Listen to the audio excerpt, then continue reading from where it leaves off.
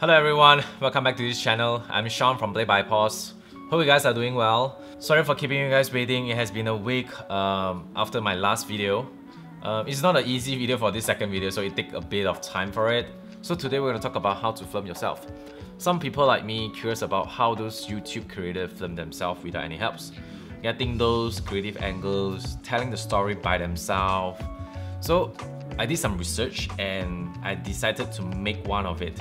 First thing first, I would like to break down this video into 3 parts. The first thing, what's the gear that I'm using? Second, what's the story that I want to tell? And the third, how to be creative. So let's talk about the video. The first thing is my main camera, which is A7 III. This is A7 III. It shoots 4K 30 frames per second, Full HD 60 frames per second, and 120 frames per second, which is awesome for slow-mo. And it's lightweight and it's small, so basically you can just carry it whole day without any issue. And it comes with a very nice and fast autofocus, which is very important for this project. The second item that I use is my GoPro 6, which is this little thing. It's not the latest version, but it works fine for me. Recently I fell in love with this little device because it always gives me the freedom to place it somewhere crazy, fun, some weird location that my A7 III can't really put. The image quality of this thing is not as great as A7 III, but because of the wide point of view, it kind of creates some interesting B-roll sequence in the story. Aside from the camera, the equipment is essential as well. The next item is a very basic equipment that I believe everyone that's into filmmaking or photography own it. Yes, it is a tripod. I'm not going to show you guys the tripod because I believe most of people know how it looks like, so we're going to skip this item. Next, this item is pretty interesting. It's a motorized slider. This thing called Yolangu L4. As you can see, it's a very lightweight, sturdy motorized slider. Basically, you just have to place this thing on a smooth surface and then turn on the device and we just slide. That's it. Based on Google, this thing have a max load capacity of 3 kg. I've been using this thing for my A7 III with Tamron 7028 or my Sony Macro 90mm. So far I have no issue, so I think this thing holds up pretty well. The only downside for this device is the noise of the motor. You can barely use the video audio if that's the thing that you're concerned. So yeah.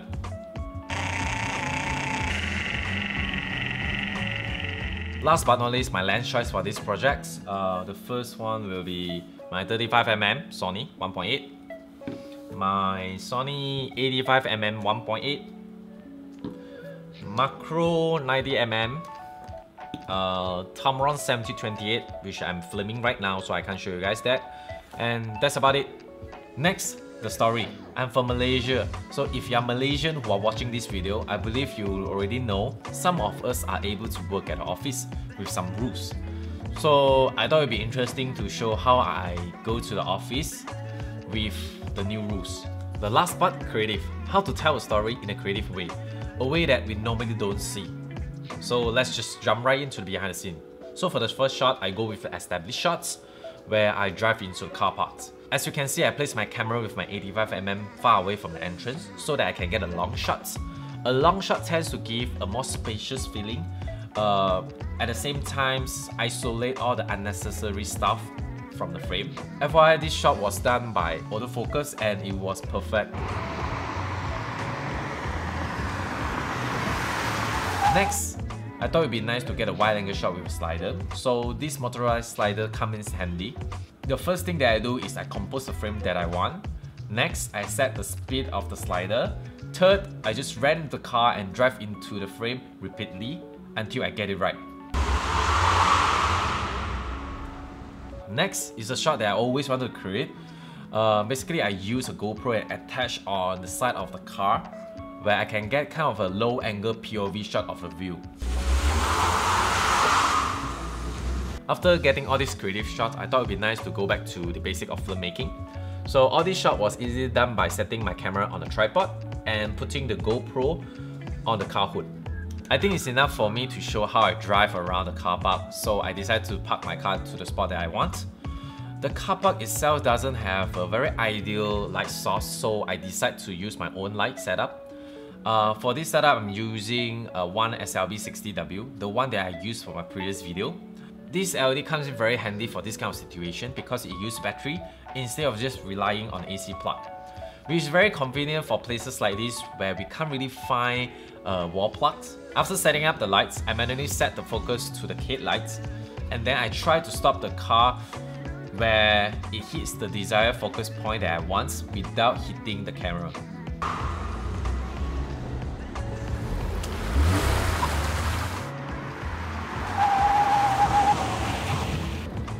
For the next sequence, I'm going to show how I turn off the car. For first shots, I use a 35mm with the motorized slider on a car hood, so it can kind of give like a more cinematic pan shots. Next part is fun yet tricky because I need to shoot myself inside the car in a very limited space. It sounds a bit hard, yet I really think this is the most fun part of this whole video. I can kind of force myself to be more creative. I can shoot whatever that I want. I can get some macro shots of the car details. I can get some wide angle, low wide angle shots of the handbrake. I can get a fast handheld shots movement. Basically, I need to shoot as much as possible so that I have more options during the edit because I know this sequence is going to be fast.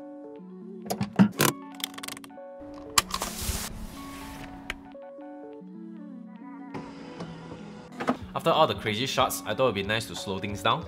So for the next shot, I use a gimbal. I place the gimbal on the ground and then I lift the gimbal up when the time I close the door. Somehow this shot gives an unpredictable result for the audience because I never used a one-take shots before this. Next, I just do a quick pan so that I can transit to this shot where I click the lift button.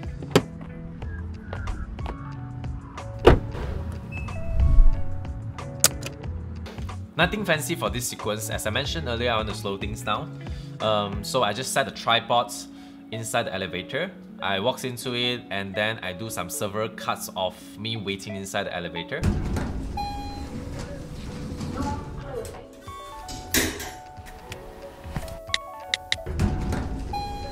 Next, I use my gimbal again to create these follow shots of me walking. This shot might look impossible for one-man show, but surprisingly you can do it by yourself.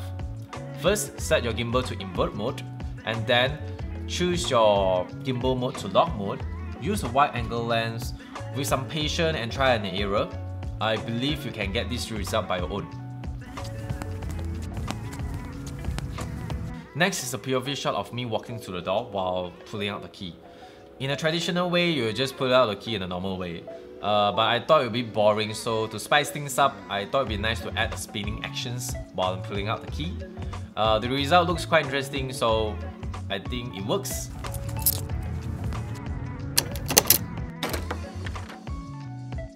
As for the end shot, I thought it would be nice to show the interior of the studio. So I used a wide angle lens and a motorized slider. By doing that, I put the slider on a long table so that I can get a long slide shot from the entrance to the interior of the studio. Last but not least, I light up the studio with two light setup, the SLB60W and also LC500. The very main reason I'm using these two lights is because of the wireless control, so that I can kind of trigger on the lights while I'm walking into the studio.